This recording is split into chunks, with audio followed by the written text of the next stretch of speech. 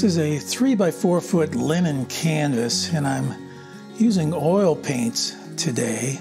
So I'm just going to talk over this video and explain a few procedures I used to create this. Now I've toned this canvas with a combination of burnt sienna and a little bit of burnt umber. And I almost always do this, especially on larger pieces, to get rid of that white. It makes it easier to compare colors a little bit further on, and compare values, I should say. Also, being a landscape, such as it is, a lot of this brown color will show through the final painting. And of course, in landscape, you're naturally going to have a lot of this brown earth. So it really gives a warmth to the painting right off the bat, right to start with. So it's very helpful. Also helps to maintain an overall harmony with a painting like this. I'm just using a brush to lay out the composition. And I do have some reference photos that I'm using for this painting, and they're on my monitor just to my right. And generally, I'll use several different reference photos because I can never really find one that has just everything I want. So I often use a combination of reference photos to get a little bit of information here and a little bit there, and finally come up with a composition.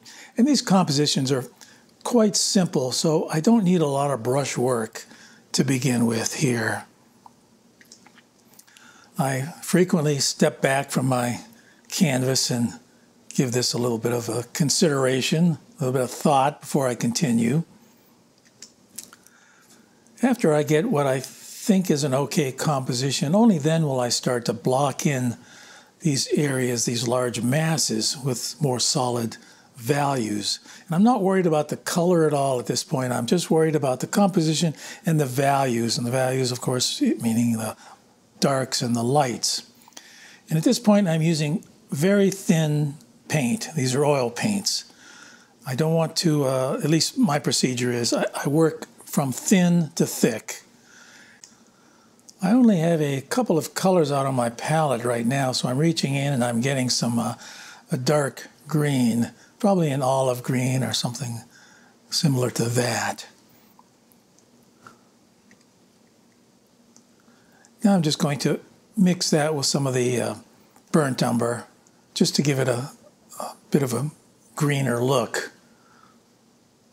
I'm holding my brush on my side and just scraping that around. And that works quite quickly. If these paints seem a little thick, I just dip into my mineral spirits in that little cup down there, and I can thin the paint. I use the mineral spirits. They dry quick, and so that it works out fine for me. If a little further on, I will probably put out some liquid, which helps to dry the paint much more quickly. So once the paint starts to get thick, I'll use some liquid with that, and then by the next day, the paint will be dry enough to go over again. I generally put out all my paints at the same time. I'm not sure why, but here I'm just putting out some paints as I need them. I just put out some cerulean blue, and now I'm blocking in this area where the water is. And here again, this is very thin paint, because this is just a block in, just laying in the values and just sort of working out in my mind what this is all going to look like. This block in just continues, and this is a very quick part of the painting. Really, this doesn't take much time at all to fill in all these areas. It's later on when I start refining the painting and getting in more details. That takes a lot more consideration, or a lot more time, I should say. Right now, this is just a very large block into the areas where I think they should go. You may have noticed I haven't used any white so far, and this is very important to me, because as soon as I add white, things start to become chalky, and I lose the richness of the painting. So I generally, almost always, start with my transparent colors and my dark colors, and I stay away from the whites for quite a while.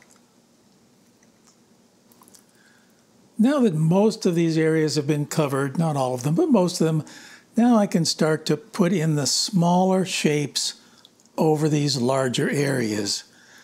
It's important for me not to lose the large area with so many small shapes that it competes with those large areas, but I want all these smaller shapes within the large area.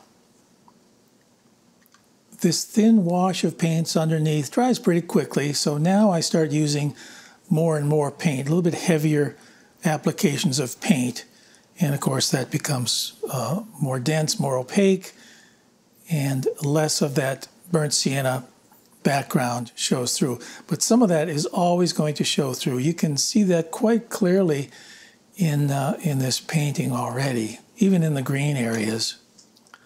Now, until I get into the detail, I really try and hold my brush kind of at arm's length. I don't hold it down close to the ferrule. And this way I can more easily swing my arm and my hand in the direction I want it to go. And of course, I keep referencing my photographs all the time. There is a point that I leave the photographs behind and then just work on the painting. I hardly ever use a really large brush. I know some artists do, but that's not really my style. Even on a large canvas like this, I will hardly ever use a brush over 1 inch. I step back often to take a quick look.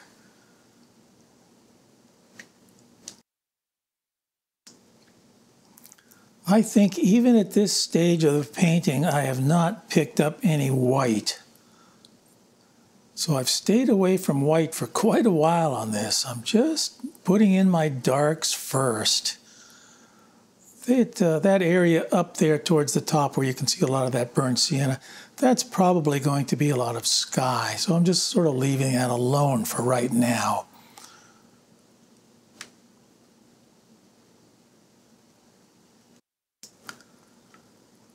This is a real fun part of the painting. This is where I start adding the river rocks.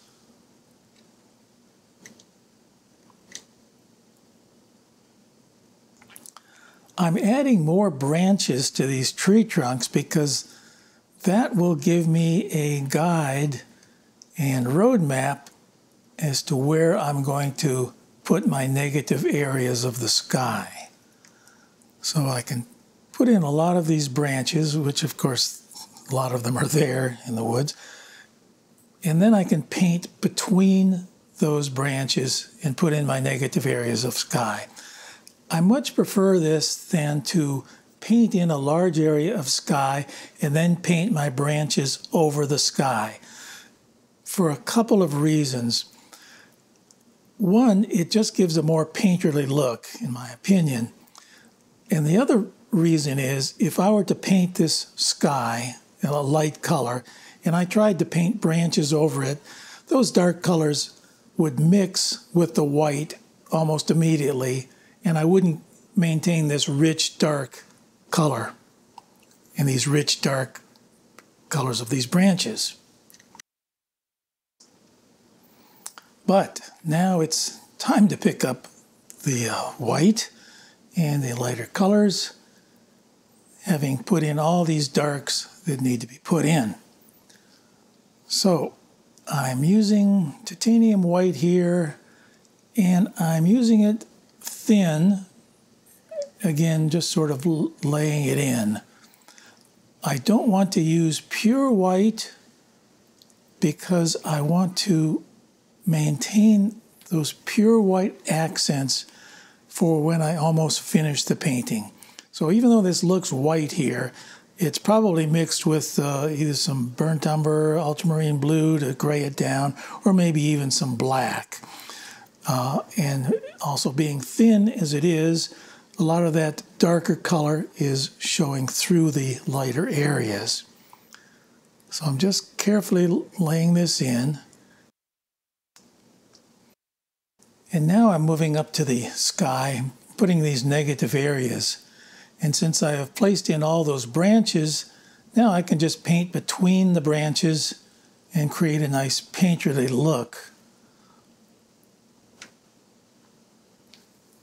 That doesn't mean I can't go over this light area with more branches, which I probably will do. But for right now, I'm just painting between the branches that I've put in there with those dark values. I try and keep these shapes varied. I want some of them to be small, some of them to be large, but I want a variety of shapes up here to keep the painting interesting. I'll be adding more sky holes up in this area as I go along, but I wanted the main area of the sky to show through in this one area. I didn't want to put sky holes evenly across the whole top of that canvas. I wanted to sort of focus it in the one area. And I'm moving down now with some opaque colors, and I'm beginning to lighten those green areas. Also painting those green areas between the limbs that I painted earlier. I think I've done maybe a couple dozen of these large 3 by 4 foot mountain paintings with a stream, and I'll take a minute here or two to show you a few of those.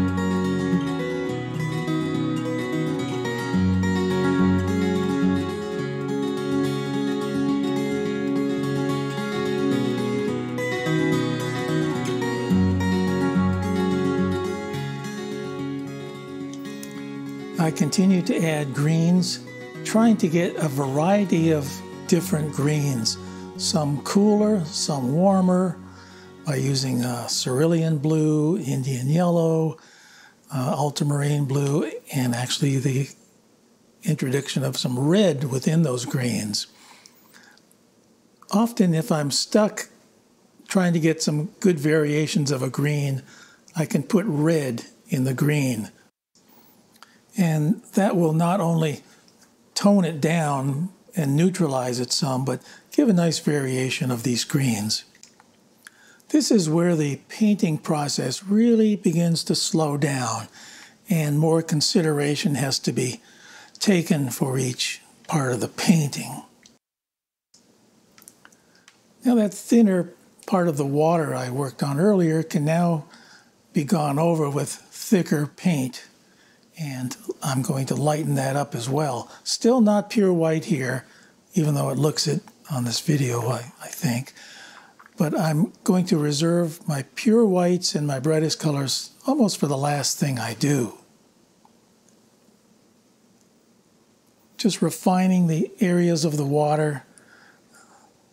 Most like the sky, I'm trying to keep all these little areas varied so they have an interest.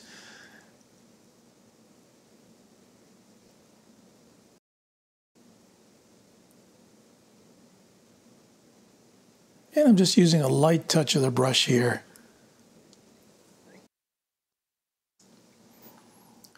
Here towards the bottom of the canvas, this will be a more intense dark blue.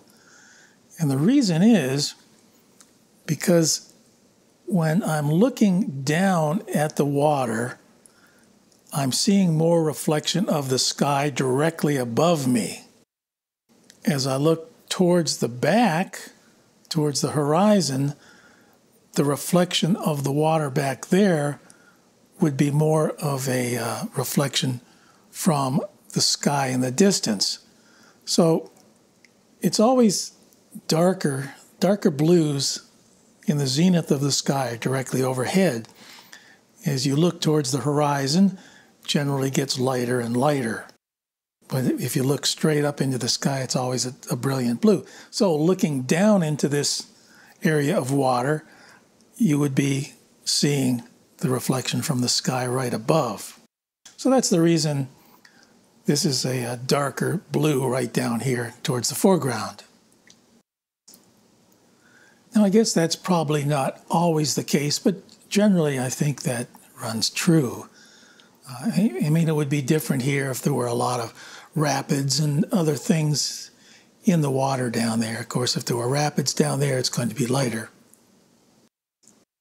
I'm expanding on this creek here and adding some little rivulets of water running here and there between the rocks. And I've added some lighter blue down there, which would represent some foam or water running past. And up here towards the top, I'm adding some patches of sunlight with some warm yellow ochre colors. I'm continuing with these warmer colors on the sides of the trees where the sunlight might be coming through the leaves and branches and hitting the trunks.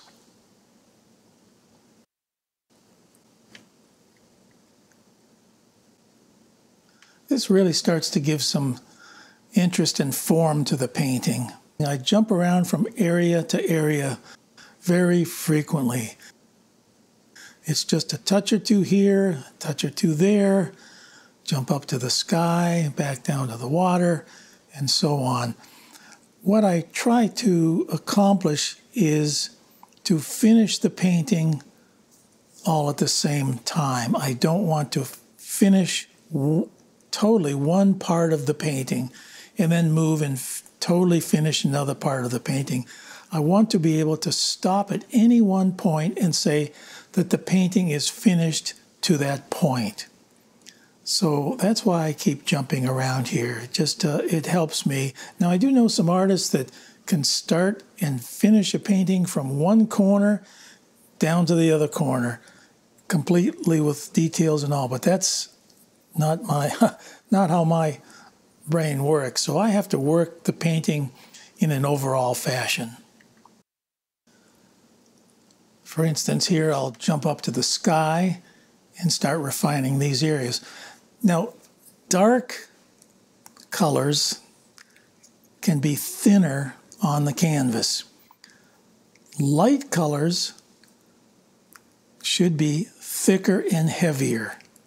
Now, I'm not exactly sure how I can explain that, but the light areas of the painting, like the sky, should, in my opinion, always have thicker applications of paint.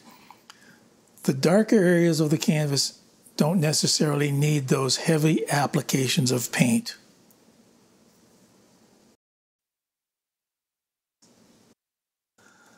I'm expanding this large area of sky now, and I'm going to put more sky holes across the other parts of the painting. But I'll still keep that larger area of sky as the largest area, and just sort of echo these other small areas of sky coming through. I want these trees to look very dense, so I'm not adding a lot of sky holes throughout the painting. Now, since I have all these darks underneath, I can continue on and add my lights on top of that. And as I continue, I also make these colors more brilliant. So I go from dark to light, and I also sort of try and go from dull to brilliant. And of course, anything in the near foreground will be more brilliant and have more contrast. It'll have more intense color in the foreground than in the background.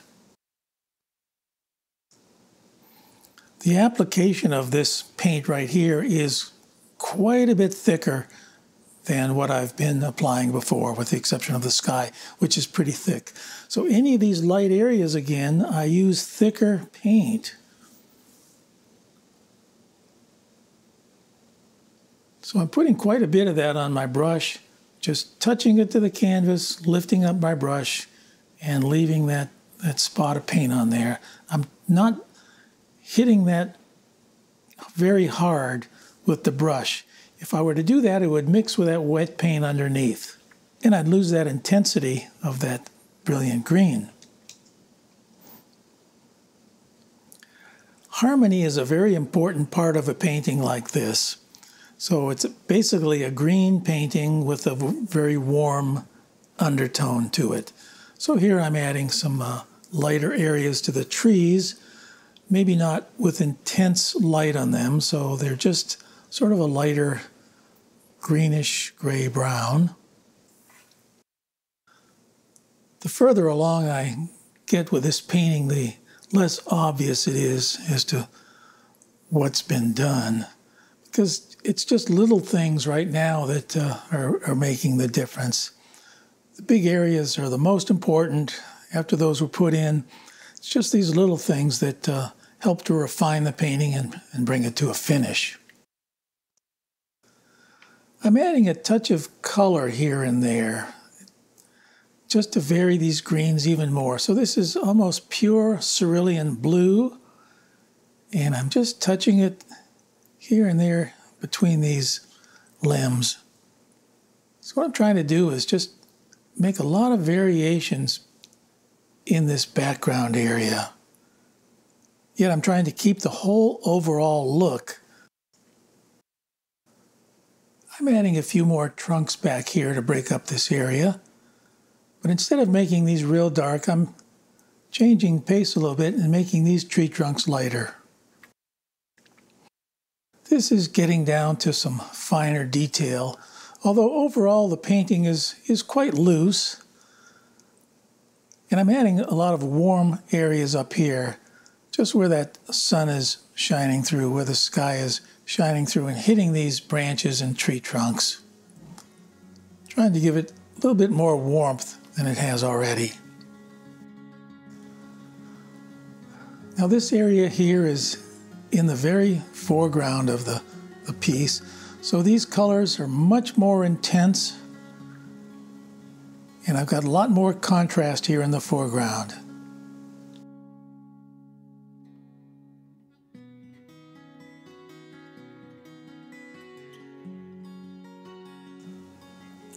These are just rather large, broad strokes with the brush, just loading my brush up, laying that down there, tapping that on, and trying to vary these colors from warm greens to cooler greens.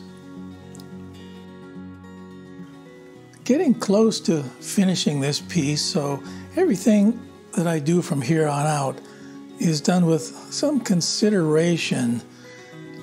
I don't want to overdo it. Once a painting gets to this point, it's easy just with a few strokes to go backwards and sort of destroy what has already been done. So it's a real learning curve to know what your abilities are and when to stop. I think it's always a little more important for me to stop a little sooner than it is too late. If I keep going with a painting and exceed the limits of my ability, then the painting starts to get worse rather than better. And that's a really difficult thing to know when that is. Well, I think that will finish this painting. Thanks for watching.